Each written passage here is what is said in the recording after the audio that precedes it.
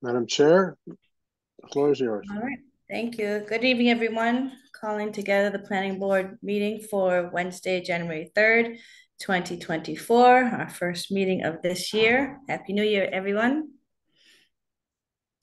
Tonight, before I review the quick agenda, if you're here for 1315 Main Street, this applicant is not here tonight. It'll be continued, I guess. So if you're here for 1315 Main Street, this will not be reviewed this evening. Okay. So this meeting is not being streamed, but being recorded, right, Rob? Yes, it is, ma'am. Right.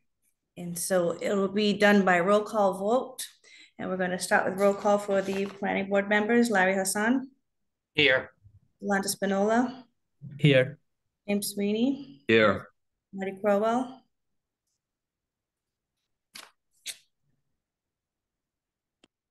She muted. Yeah, you have to just go off mute, Marty and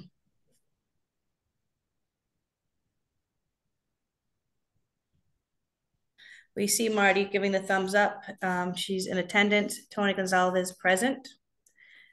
So again, this is live. If you have a public comment, I guess you raise your hand and Rob will give you permission to speak. And all of the minutes will be recorded by Isaiah and live. Tonight we have really short agenda. Definitive subdivision for East Ashland Street. Applicant is Absolute Builders, JK Holmgren Engineering. Before we get into that, can we have a review and acceptance of last month's meetings from December 5th? Motion to approve December minutes. Second. All right, roll call. Larry Hassan, Yes. Yolanda Spinola, Yes. James Sweeney, Yes. Marty Crowell, Yes. Monty Gonzalez, yes. Okay, perfect. No A&Rs, no lot releases, correct, Evan? Madam Chair. Nope. Madam Chair, it's Larry. Should we announce that 1315 Main Street was continued in case anybody's here for that? I did that already. Oh, boy. I don't know how I missed that. I'm sorry. Me neither. Happy New Year. Happy New Year. All right. Is the applicant here, JK Holmgren Engineering for East Ashland Street? I'm moving Scott over. And I forgot to make Evan and Isaiah co-hosts. So Thank you, Rob. Good evening, Madam Chair. Board members, Happy New Year to everybody. We have, I'm going to try to share my screen, Madam Chair. We have a definitive subdivision plan for you folks to take a look at tonight. Does everybody see the plan? Yep. Okay, great. So it's a piece of property, Madam Chair, on East Ashland Street, known as Plot 21 East Ashland Street. It's a vacant piece of property, about 13 acres, right next to 220 East Ashland Street, which is a large retail plaza kind of across the street from the sidewalk a little bit. And the reason we have a definitive subdivision plan, we're trying to take the 13-acre parcel of land and divide it into two buildable lots shown on my plan as Lot A, which is about 47,000 square feet, and Lot B, which is about 25,000 square feet. The property is zoned R2, excuse me, zoned R2. So lots A and B meet your frontage requirement and your area requirement. The reason why we had to file a definitive subdivision as opposed to an A&R plan, we're also creating Lot C, which has about 50 feet of frontage and a large portion of all the backland, about 11 acres of backland that the owner wanted to keep just to have it in case there was other further development opportunities down the road, Madam Chair. So because we're creating a non-buildable lot, it requires definitive subdivision approval as opposed to just A&R approval.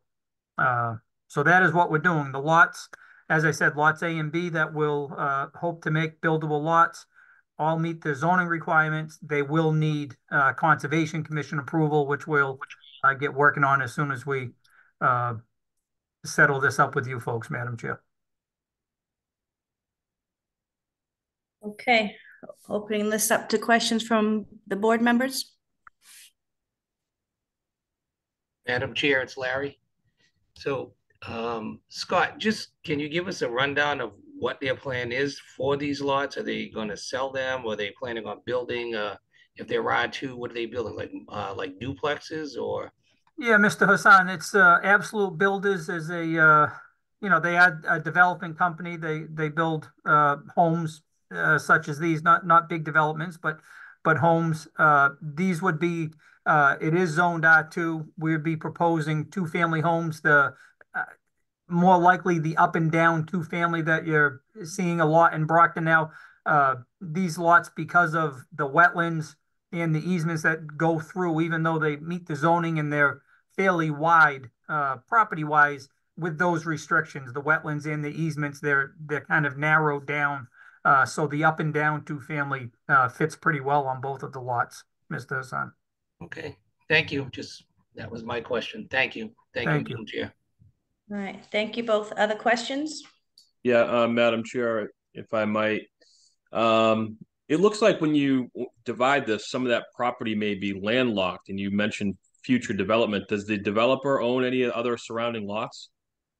He does not. It does have, again, the 46 feet of frontage here on East Ashland Street.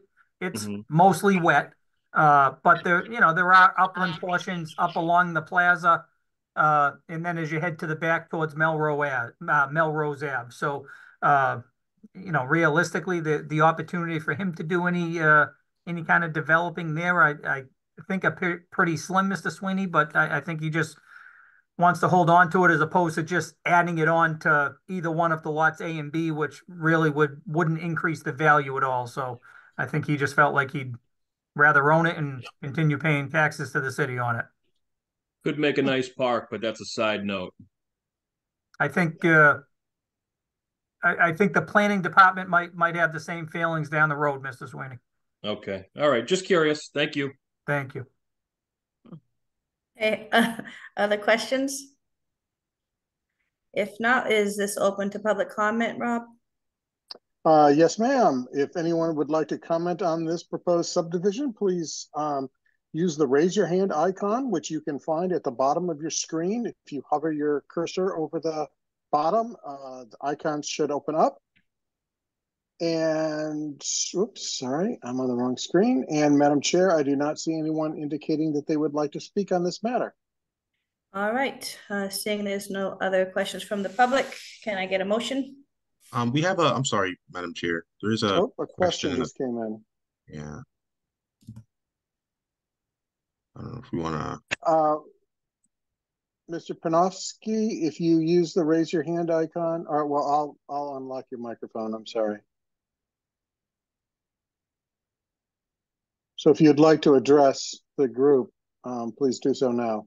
Hi, can everybody hear me? Yes. Yep. Okay, good. I'm 220 East Ashland.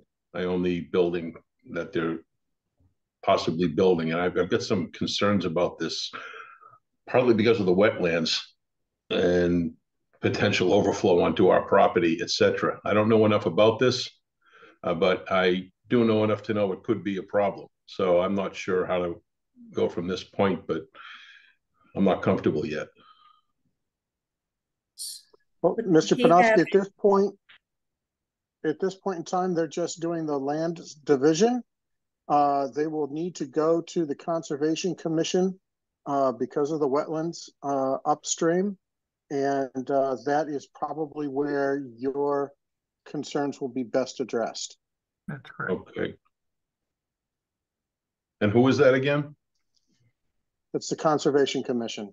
Okay. They're in Brockton, I assume, or? Yes, they are. Okay, got it. And you'll receive notice also. Is their office at the City Hall, Rob? So Randy knows. Yes, third floor, City Hall. Okay. Okay, great. Any other questions? Okay. Motion to approve with standard conditions. All right, is there a Second. second? All right, roll call. Larry Hassan, Yes. Marty Crowell, Yes. Yolanda Spinola, Yes. James Sweeney, Yes. Tony Gonzalez, yes. All right, thank you, Scott. Thanks, Thank folks. Have a good Thanks, evening. Scott. Happy New Happy Year New Year. again. Happy New Year. Thank you. Oh, yeah. Right, is there any other business? Rob or Evan, Isaiah Road? All right, if not, motion to adjourn? So I just need sorry. I'm still waiting for signatures from Marty and Yolanda. I haven't seen except signatures from you guys. But Larry, what did you say, Marty? Sorry. I just signed it like an hour ago. No, you got that. That was good. In at the office.